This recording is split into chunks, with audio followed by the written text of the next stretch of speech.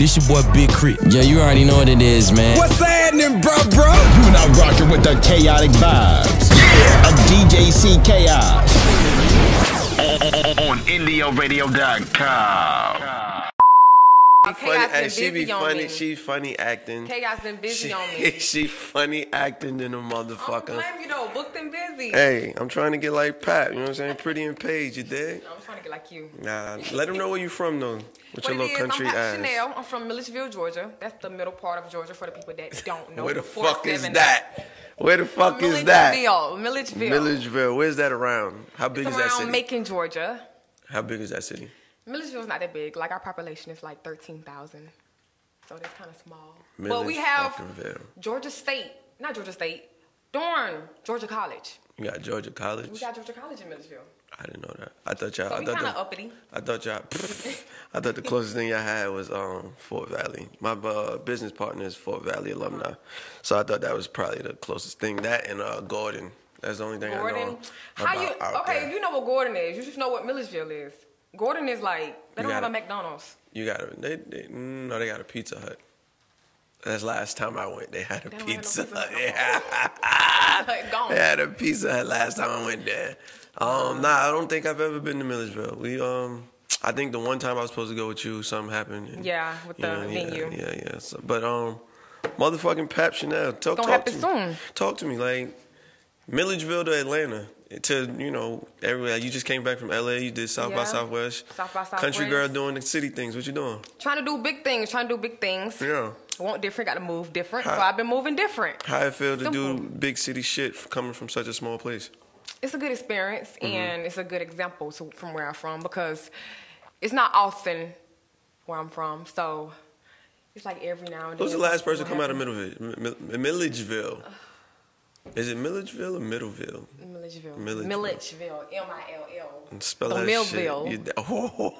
They from If you can spell Milledgeville, you can win a spelling contest. Okay. Not me. Not me. Not me. But it's a good experience, though, coming from a small town doing big things, because it's a good example. And people where I'm from, they don't dream big like that, because everybody go by the expectation, like just go to college and just be a nurse or something. So and people where I'm from scared to follow their dreams for some odd reason. But people they get in there though. Like everybody is blossoming where I'm from. Like shout out to everybody where I'm from. Okay. 78 Milledgeville. We got a lot of entrepreneurs coming up. Okay. We got a lot of people selling weave, hair. I thought you said weed. I was entrepreneurs. Shout them out. Goddamn it. Shout out to the trap. Shout out where I'm from though. We blossoming. It's not often where I'm from in 478, but it's coming out of nowhere. We got Young Alpo. He just got some. Yeah. Alpo came. We did Homecoming in Fort Valley. I know what show you talking about. I saw that one. Yeah. Shout out to Alpo. Okay. Yeah. Shout out to Alpo. We got a lot of them. Got a music group where I'm from, A&F. We got a lot of talent coming out of Milledgeville. A lot. So what was you doing before the rap? Who was Pat before the rap? Oh, Pap was Jada. Oh, Jada. Jada. Look, that's so crazy how I came up with Pap, P-A-P. I was in middle school and I saw the dudes had Crip and they had blood. I was like, us females, we got to do something. Oh, you wanted to bang. So Pap is really a gang. And you just Pap Chanel. It was a little gang. I had when it got me. So you like YFN Lucci, you Pap Chanel. P-A-P Chanel. Oh, shit. It's a gang of y'all. How many Paps is it out here? It's 4. What do y'all call y'all Pap? What? We pretty and paid. We send pretty and we getting paid. Pap. Team Pap. It's a Pap. Oh, it's Team Pap. Okay. It's really the Pap Hive. The Pap what? Pap Hive. Pap Hive. Chaos. I had the hardest time coming up with that. I was calling them Papsters at first. Yeah, I don't know what to call them. Papsters. They go to the Pap Hive. Okay. Pap Hive, though. I think that's catchy. Pap Hive. That's catchy, though. I didn't know. No, it is. But I didn't know. I thought you were the only Pap. I thought Pap. No, it's more Paps. Okay.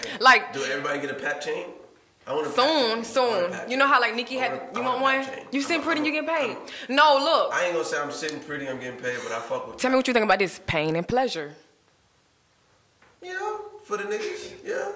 That's kind of cheesy though. That's like an album name or some shit. Yeah. But I want a Pap chain though. I want a Pap Okay, we're gonna get you one. We gotta replace the stars with something else. Nah, the stars is cool. We could do the little DJ. That would be hard. That hard. Okay, hey.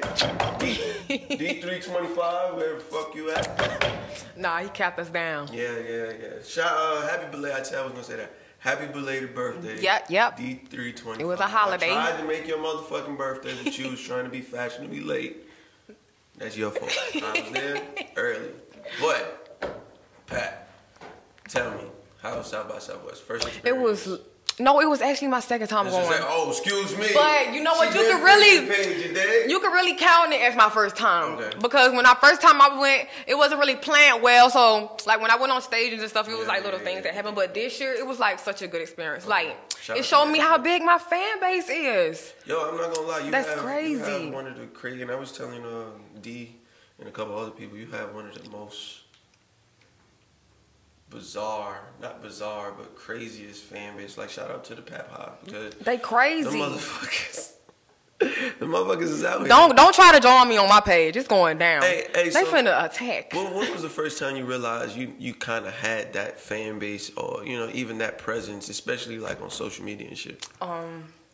One time I was in the car and I was getting like hella tags. I was like, what's going on? I'm just gonna go click it. Usually I don't click it because I be scared, but I want to get something I want to be in. So I got in something I thought I didn't want to be in at first. When I clicked it, it was a dude. He was just going off on me. Yeah. He was like, if you pap shit, how you sitting pretty and you getting paid? If you sitting pretty and you at home, don't cap your fans down. I was like, oh, dude going off on me. I was like, I'm finna get off this live. Yeah. I stopped and like, someone was like, go back and see what this dude was talking about. Yeah. I went back. And he was mad at me because I didn't join the live when I had first got tagged because his daughter wanted to see me. Okay. So when I joined it, he was like, you know what? I was like, I'm going to just join it. So I joined it. He turned the camera around to the girl. Tell me why she started crying. Like, she was crying to the point she couldn't stop. I was on some happy, like, I'm happy. Oh my God, it's Pap Chanel. Like, it's people out here that, like, really look up to me. Yeah. I was like, darn, she's crying. So, like, because I was a big fan of Nicki Minaj. And, like, I used to cry when I used to, like when I first saw her, when I went to go see Nicki Minaj, I was, like, a super fan when I was, like, in elementary school. I went to go see her. And I was crying, so I know how that feels. So I was like, oh, shit. So how you feeling right now, Nicki versus Cardi? Like, does that bother you, or are you just happy to see two women popping? It's a good and a bad thing. What you mean? Because it's a good thing because now they like going at, like, they not really going at it, but everybody making it seem like they going at it. So they always gonna be the trending topic. I mean, yeah, but it's a bad thing because they could have been making hella money right now. Because it's like we was having this discussion the other day. I'm glad you're here. It's so many. It's a lot of women making music. But those are like the two prominent figures. Right. So for the two prominent figures to kind of go at it, like you, of it's course, like, you gotta. darn. Yeah, it's kind of fucked up, but at the same time, it's kind of like it's good for business. Yeah, it's good for business. So you team Cardi too, or you team Nicki? I'm both. I'm both. You Barty gang and you Nicki gang? Yeah. Or Barbie gang, Barbie and Barty gang? That's kind of Barbie and Barty. Yeah. That's kind of. I'm both. I think they did that both. I'm both because it's so many things I love about Cardi and Nicki. You know, I told you I was a super fan for Nicki Minaj. Yeah.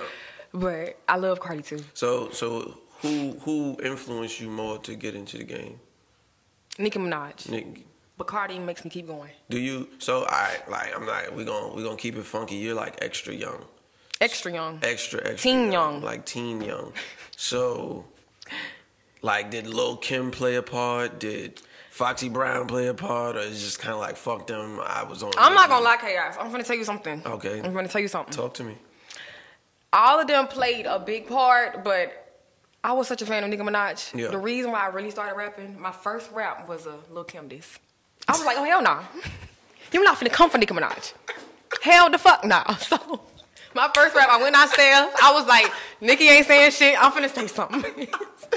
Pat came out with the first Lil' Kim diss. I came out with the first one. In defense of Nicki fucking Minaj, you dig? So, like, I didn't really look into Lil' Kim like that, and I hate it. I hate it, but I've been doing my research. I've been doing my homework, eating my fruits, and I love Kim. I love Kim. She's lit. I hate all that happened when I was young, so I could have been, like, all into it and tuned in her career. But she's dope. She's a dope artist. That's dope. Damn, you said you ain't fucking with Lil' Kim, man. I had some strong beef too. Yeah. Strong beef. Oh, my diss was too hard, Chaos.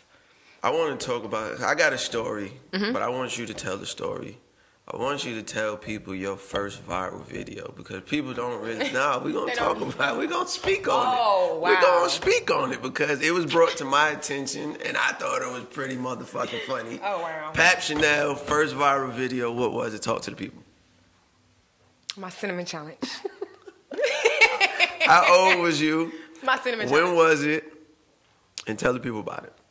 I think I was like 12. 12 for all y'all people in the comments trying to act like it was yesterday. This was Jada.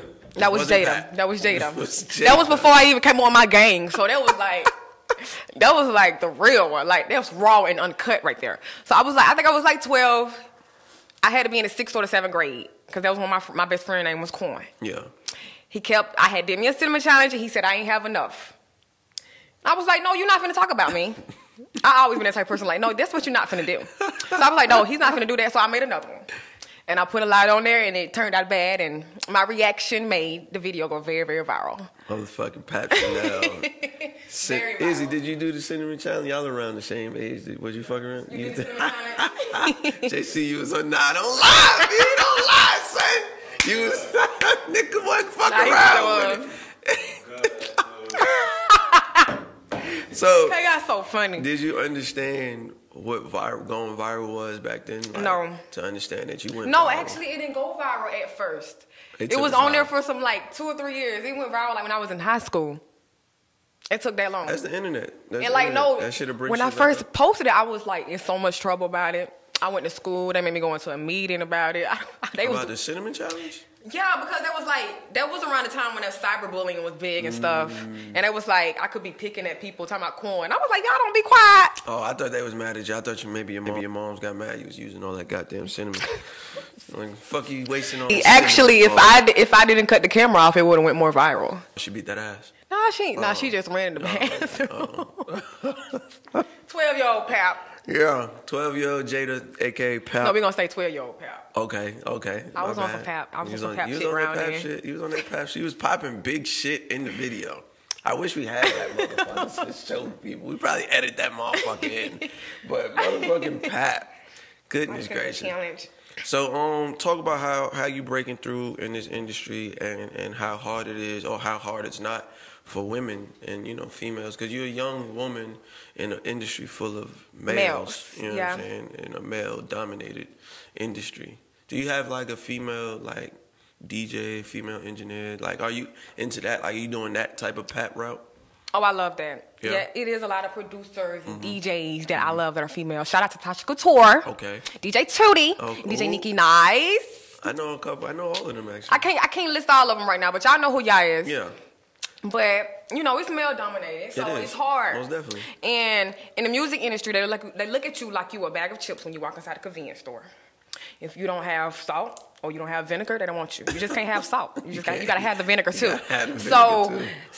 So shout out to all the niggas that's missing the vinegar or the salt, goddammit, you one-dimensional motherfuckers. That's how they look at you though. Yeah. So like, since I'm not a male, I'm a female, and the first thing they always say, y'all voices are so annoying. Yeah. Y'all always talking about y'all coochie, or y'all talking about getting money that y'all ain't got. But what the dudes talk about? That's a fact. Chaos, what the dudes That's talk a about? fact. That's a But fact. when a female do it, it's already female. So like, oh, it's a female. We ain't really understand what she's talking Yeah. about. Since it comes off like that, that's when they listen to what you're talking about. They be Yeah. like, oh, that's all she's talking about is that? Yeah. It's just always something since it's us females. So that's my whole thing, is to create my own wave. Yeah. I was like, a lot of females don't make music that the dudes and the females can vibe with. I know That's a I say fact. I'm on a whole lot of Pap shit, but at the same time, y'all dudes handsome, y'all look good, and y'all getting paid, so y'all can relate to it. Digged, you heard? Y'all can relate to it. Yeah. So like, I want to come off to like all genders, races too. So it's just, I'm creating my own wave, and I'm trying to stick out. Not really trying to, I'm sticking out just by how I am, because when I was in high school, I was a cheerleader, so I had to like dominate my voice. Yeah, I had to dominate my voice. I had to come from my diaphragm. So Okay. they created like Yeah. like when I'm finna like go off, like Yeah. it come up, Yeah. you know? Yeah. That's a fact, though. It come off hard. That's a fact, though. So when I rap, That's like one of the biggest things I always hear is like, damn, she don't sound Yeah. like how she look. Because I'm not gonna lie, when Deep first brought me the record, I'm like, damn, I'm like, where's she from? He's like, Milledgeville. Milledgeville? Get the fuck out. He's like some New York type shit. He was like, nah, she from the country. And then when I met you, he was like, get the fuck out of here. Like, this little girl. You got that voice? But then, like, sitting down with you in the studio and I see that, like, because I got the same situation, like, when I DJ, people always say my voice is a lot different than... Yeah, your voice is different, but it matches you, too. But, I mean, it depends. Like you'll come out with something like that. I mean, it's just, I understand the voice comments because I get it daily. You know what I'm saying? So, do you think it hinders you or do you think it, like, pushes you forward? The fact that it's a male-dominated industry? No, the fact that you got a voice. Oh, it pushes me forward, most definitely. Because that's the main thing that people talk about. Females' voices are annoying. Yeah. So when I rap in my voice, it comes off clear. It comes off different. And I be going in. Straight bars. Straight bars. Flows for days. Flows for days. Look, man, we're going to get into a world premiere. We're going to get into this world premiere. She got a freestyle. I want you to talk about this freestyle. Tell me why this freestyle is what it is. And tell me who produced it, engineered it. And we about to drop it right now because you're talking about bars and we want to get into some motherfucking bars. Freestyle by Pap Chanel. A record I made straight in the studio. Produced by EJ Wash, produced by G Beats, we run this. And you already know it's mixed and mastered by DJ Pharaoh. It's Pap Chanel, freestyle. What's good? Let's get it. I'm still pretty, putting gloss on my young nigga blunt. It's funny how I shit on hoes, I'm not gonna even front. This nigga mad, I cut him off and now he tryna stunt. I'm tryna see why she's so... I keep it all real, don't care about a friend. Life too short to be mad by the man. She all on my page, but seem like a fan. But claim I'm the one that her ass can't stand. The hoe come last on my ass on first. His girl not around, now his ass in the flirt. The hoe better watch for they ass get hurt. When it come to the check, for your ass in the dirt, bitch. Talk too cheap, so I talk to my ice. Got me a bag and I got it like twice. Money coming in, got it rolling like dice.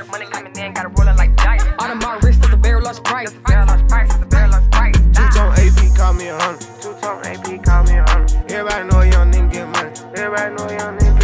New Corvette go fat 200. Young nigga show shit up like a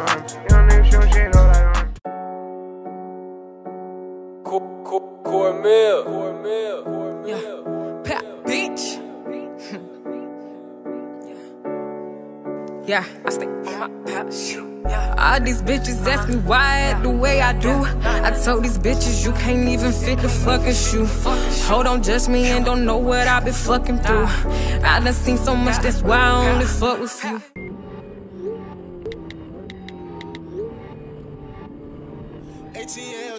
ATL Jacob. Tip top notch, make your lip drop, no stop. All gas like I'm quick stop on top. Now they say I tried to flip flop, slot top. In his mouth, call me